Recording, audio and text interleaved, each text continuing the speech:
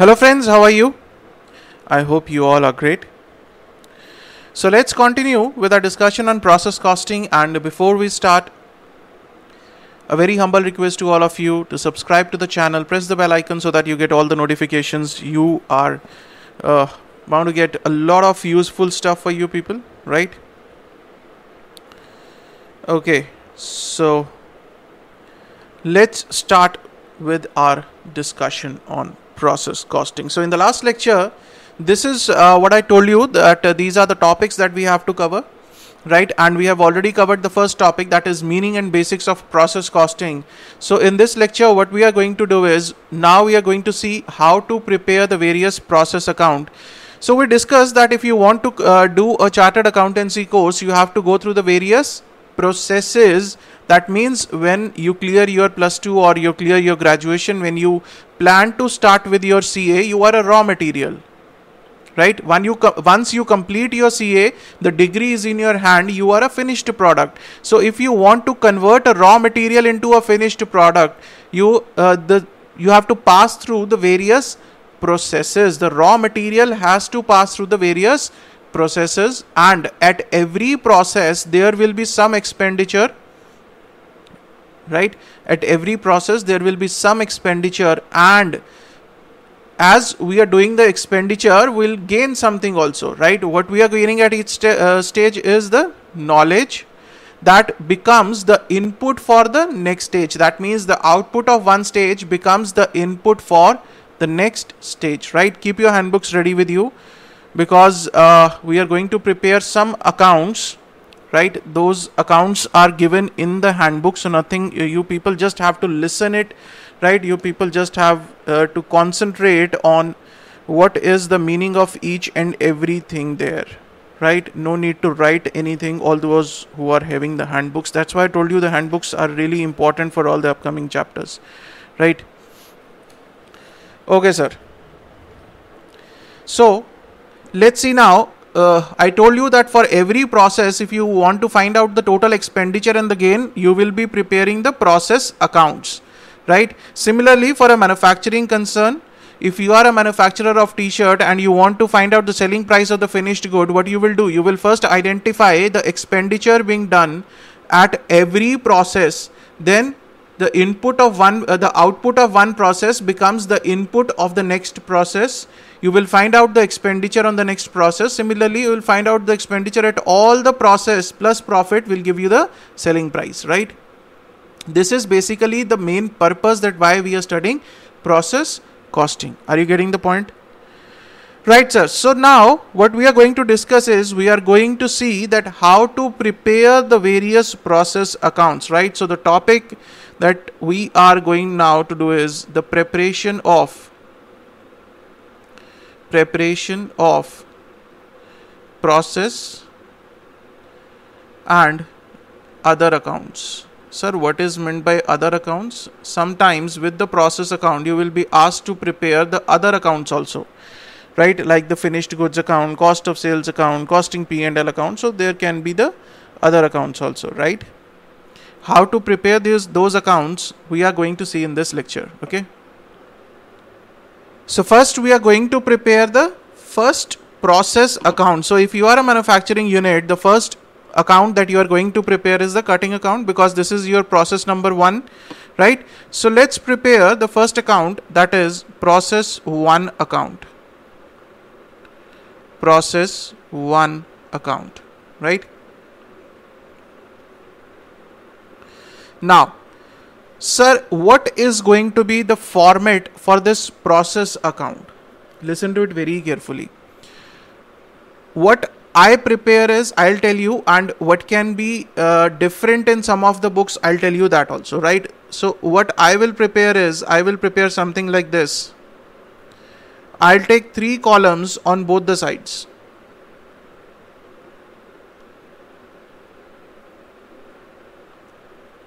This is how I prepare the process account, and this is how I recommend my students to do it, right? There is no hard and fast rule.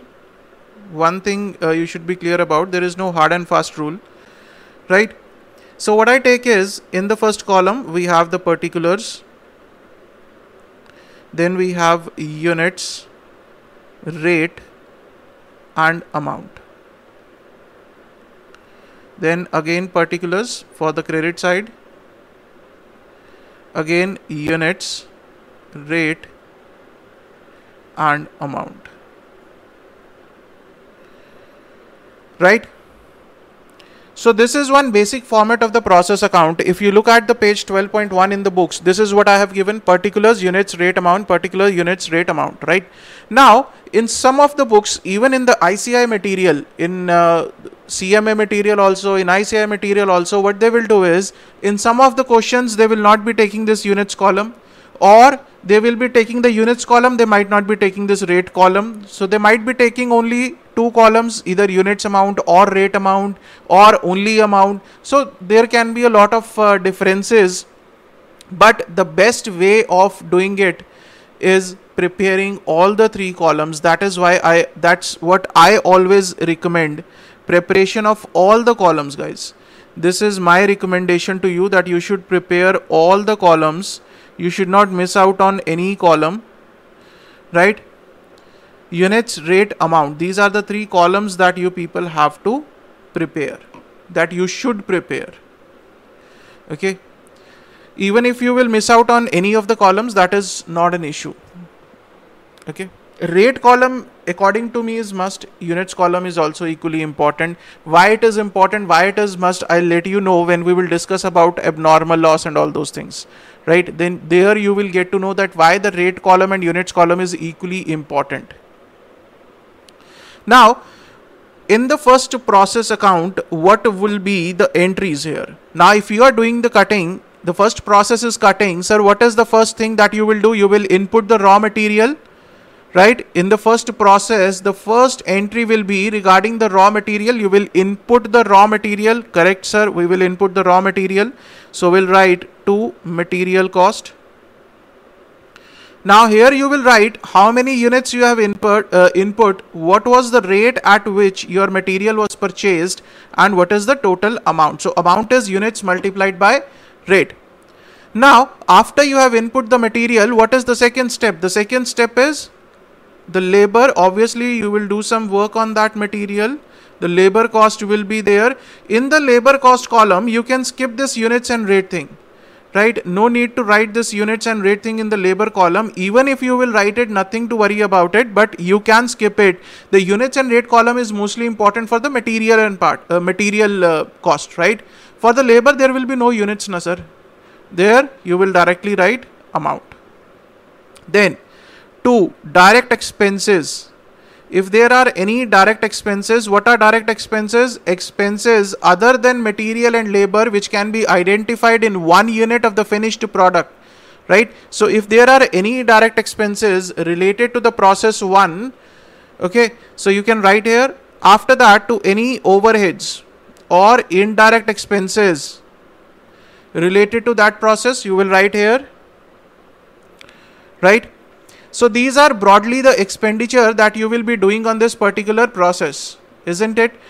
Now, what is the output of this process? Sir, if we are doing some expenditure on this process, that means we will gain something out of this process. What is that gain? Sir, whatever we are gaining, whatever is the output of this process, we will write it here and we will transfer it to the next process. So I will write it by process 2 account. How many units you have transferred, right? What is the total amount that you have transferred, and what is the rate at what you have transferred it to the next process. So this is your first process account, right? This is the simplest process account, the first process account that you have to prepare. Any doubts in this thing? Clear, sir? This is process number 1. Particulars, units, rate, amount. Particular, units, rate, amount. First, we are going to input the raw material. So we will take the material cost, then the labor cost, then direct expenses, then any overheads if you have, right? Then whatever is the output of this process, it will become the input of the next process. So this is the output. So this is the output of which process? First process. Now it will become the input for which process? For second process it will become the input, right? Any doubts up till this point? I hope this is clear. Now next what we are going to prepare is, the next we will have process 2 account. Process 2 account, right? Let's prepare. The format is going to remain the same, right? Units, rate and amount. So first we will have units, then we will have rate, then we will have amount, then we will have particulars, again units, rate and amount, right? Particulars, unit, rate and amount. Particulars, units, rate and amount. Now the first thing that you will take in this account is the output of the previous account, right? This is the output of process 1. It has to become the input of the process 2. So the first thing that you are going to write here is to process 1 account, right? Number of units, at what rate you have transferred, and the amount. Clear, sir? The amount, this transferred output will become the input in the next process. Now in the next process you will again input some material, more material, sir. One is which is transferred for the process 1, then some more material will be input here. What is the units, at what rate and the amount? Then you will do some labor work on that. Obviously there will be labor cost, right? There will be some direct expenses also, right? And after that 2 overheads. Clear? Now let's say this is the last process of the finished product. After this process number 2 we are going to get a finished product. There is no further process, right? This is the last process, and after that we are going to get the finished output. So now we'll transfer it to the FG account by finished stock account, by finished stock account. So how many units and what is the rate at which you are transferring and what is the amount? Clear? Any doubts in this thing? We are assuming that this process 2 is the last process and after that there is no process. Clear, sir? Any doubts in this thing? So important thing here is this transfer part, this part. Do not forget about this. Rest of the thing remains the same. The only difference is that you have to input the output of the previous process, right? Whatever was the output of the process number 1, we have to take it as input in this process number 2. Clear? So sir, this is about the process number 1 and process number 2. From process number 2 we have converted into the finished goods now. Finished stock account. That means the next account that we can prepare is the finished stock account, isn't it? Can we prepare the finished stock account? Yes, sir. Look at page number 12.2 in the handbooks where we have the finished stock account. Let's prepare the finished stock account. Very simple account, sir. Finished stock account. Right, the format is going to remain the same, sir. Absolutely same, because this is another, I can say, process only. Right, the number of entries will be less in the finished stock. Particulars, units, rate and amount. Do not go by the lines, okay? I don't have a scale, so you can make it with the scale. That is your choice. Okay. Now, particulars, units, rate and amount. Particulars, units, rate and amount.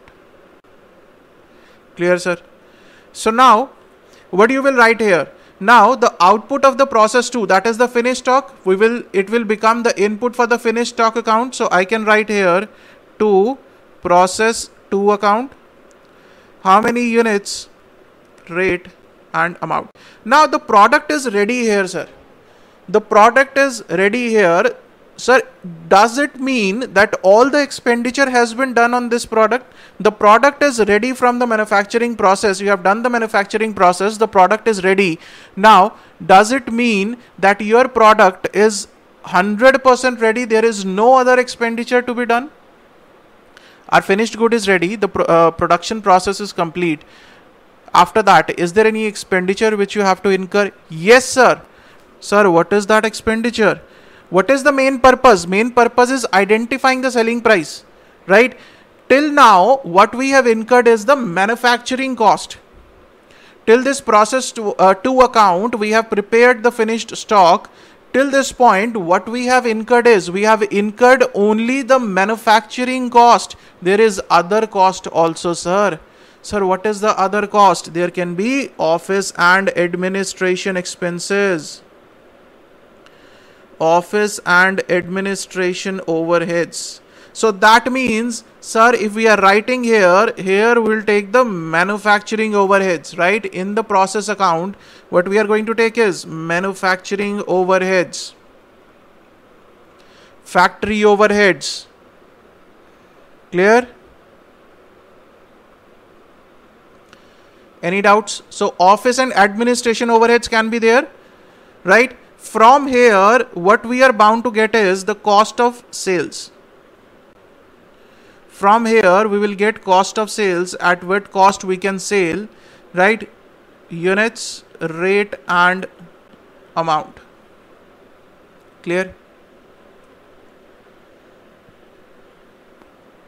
After this, now that we have transferred the finished stock to the cost of sales, that means the next account that we can prepare is the cost of sales account. Cost of sales account. Now, what we are going to do in this cost of sales is, why we have transferred it to cost and sales account. Now, in this case, in the cost of sales account, you might not take, you can take simply the T format, right? So what you will do here, you will write to finished stock account, to finished stock account, right? Amount. Now, sir, if you want to identify the total cost of sales, what you do? What you do if you want to find out the total cost of the sales? Sir, is there any other expenditure which is left when we are going to sell the product? Is there any other expenditure which is left? You have already studied the cost sheet, sir. You have already studied the cost sheet. If you want to sell your product, there will be selling and distribution expenses or not. You will have to advertise your product, right? You will have to distribute your product. There will be expenses on the distribution vans and all that thing, right? So if you want to find out the total cost of the sales, what you will do is you will add selling and distribution expenses here to selling and distribution expenses. Now this will give you the total cost. Now this will give you the total cost. One second, sir.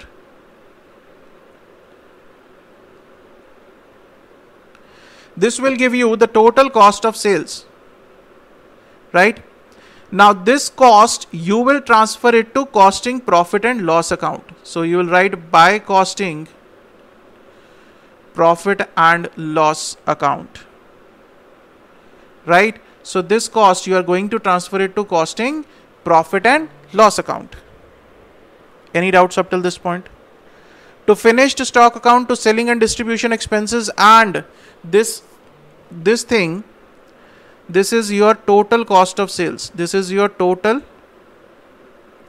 cost of sales. And total cost you will transfer it to costing profit and loss account. So now if we are transferring it to costing profit and loss account, that means we can prepare another account now. Sir, what is that another account? Another account is costing profit and loss account, right? So next account is costing profit and loss account. So this is the next account that we have, that is costing profit and loss account. Now from here you will write to cost of sales, that is the total cost, right? On this side, what you are going to take? What do you take in the trading profit and loss account? You take the cost on the one side, and on the other side, what do you take? We take the sales. So you will write here by sales. Suppose this total cost, we'll write down the figures here now. Let's say the total cost of sales is 100 rupees and you are selling the product for 200 rupees, right? This is your selling price. Basically, this is your selling price, at what price you have sold the product, right? So what is the purpose of preparing this costing profit and loss account? To book the profit or loss. So I can write here to profit 100 rupees and my account will be tallied. Sir, in case there is a loss, if there is a loss, then you will write here by loss, right? If any. Clear? By loss, if any. In that case, your cost will be more than your sales, so you can write it by loss. Any doubts in this thing? So what you have to take is profit and loss. So these are all the accounts. Now see, we have not transferred anything to anywhere. We have just closed this account. Can you see the hierarchy that we have created? First, we prepared the process 1 account, right, where we have taken all the expenditure, and the output of the process 1 account is transferred to the process 2 account, where it becomes the input. That is important thing, that you do not miss out on this input part, right? In the process 2 account, the first thing that you have to take is the output of the process 1.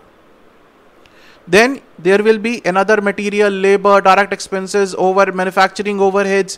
Then we assumed that process 2 is the last process. After that, what we are going to get is the finished product. So we transferred the whole of it to the finished stock account. Then we will prepare the finished stock account, right, where we'll take the input from process 2, and office and administration overheads will give us the cost of sales, from where we are going to identify the total cost of sales by adding the selling and distribution expenses, and this total cost will be transferred to costing profit and loss account, right, where we are going to take the sales and identify our profit or loss.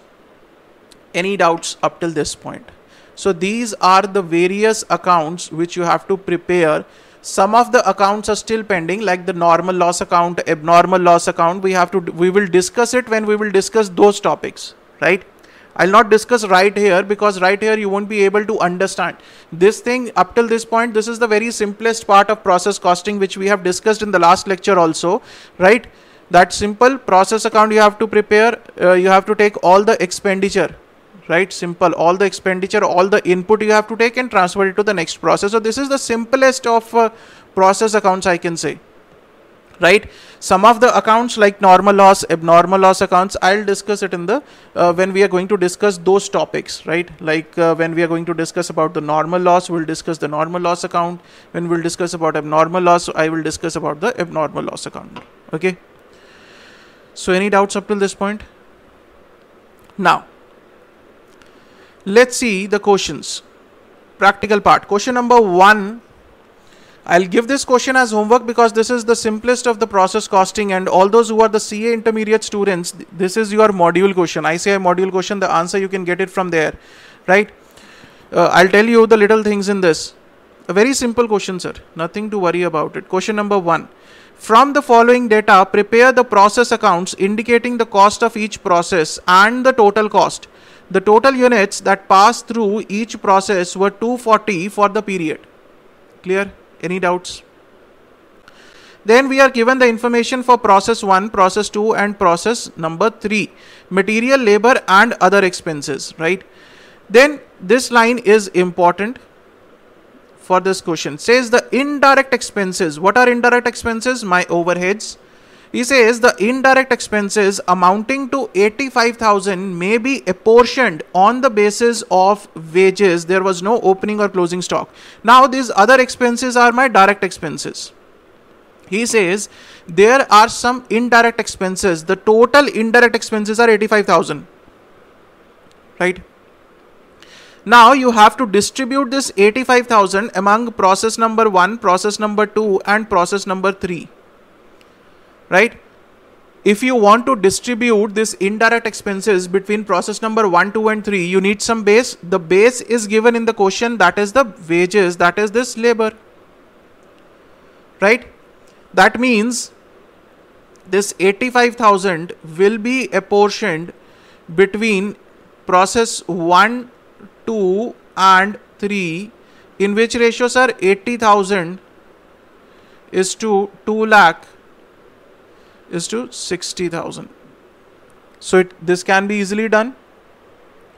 This can be easily done. In this case, sir, this is the simplest of things. In this case, it will be 20,000. Right? In this case, it is going to be 50,000. And in this case, this is going to be 15,000. So the total of 85,000. Total of 85,000. Any doubts? Right? So the base is given. Now what you have to do is you have to simply prepare the process accounts. You don't have to do anything, sir. You just have to prepare the process accounts, and the format is going to be this only. Sir, where it is? This is the process. This is simple. Right? So you can use this formats only. Material is given 240 units. So what you will write here? Okay, I'll rub this. So what you will write here is, sir, you are given 240 units of material.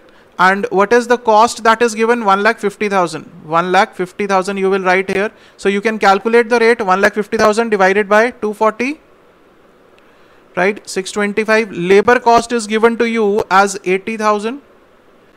Direct expenses as 26,000. Indirect expenses, that is the overheads, we have calculated as 20,000. Right? Working note. You will prepare the working note. This will become your working note. Right? This is your basically the working note that you have to present in the proper format. Clear? So working note 20,000. So from here, what you will get is you will transfer to process number 2 account. Right? You will transfer 240 units to the process 2. And what is the total amount that you are transferring? 1,50,000 plus 80 plus 26 plus 20. Right? So the total amount is 2,76,000. And what is the rate? 2,76,000. 1150 is going to be the rate. Any doubts? So this is your process 1 account which is ready. Now similarly you will prepare the process 2 account. In that, do not forget to take this process 1 account. One second. Do not forget to take this process 1 account, sir. That means whatever we have transferred from process 1, that is 240 units at the rate of 1150, and the amount is 2,76,000. Right?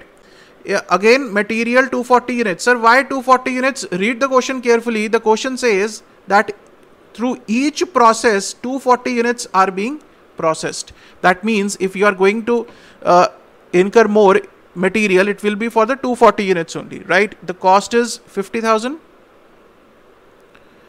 Right? So the rate is approximately 208. The labor cost is given to you as 2 lakh rupees.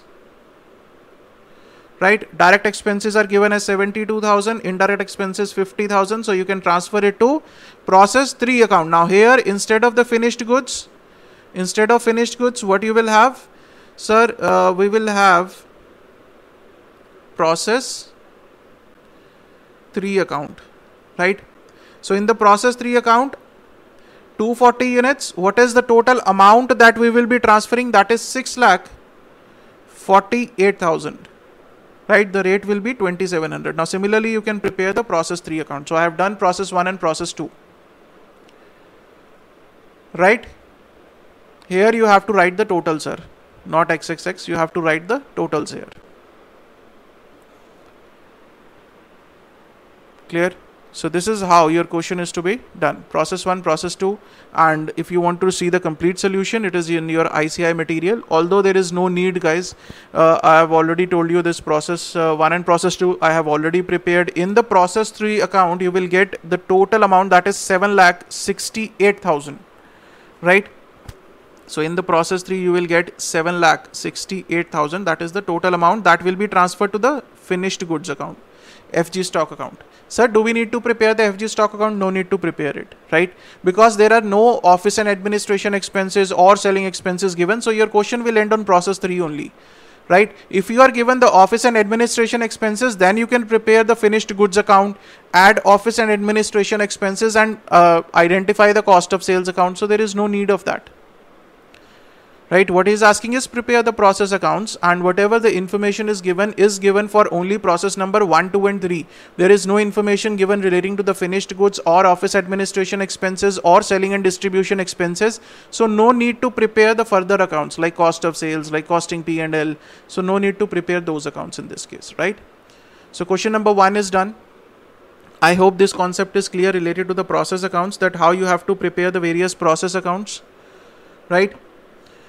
Everything is given in the handbooks, no need to worry about it. So in the next lecture now, what we are going to discuss is the next part, that is about normal loss. Very interesting, sir. Very interesting. We are going to discuss about normal loss. Listen to it very carefully in the next lecture. Very important, but very interesting and very easy. Right? So see you guys in the next lecture. Till then, stay safe, stay healthy, keep sharing, keep studying. Thank you so much.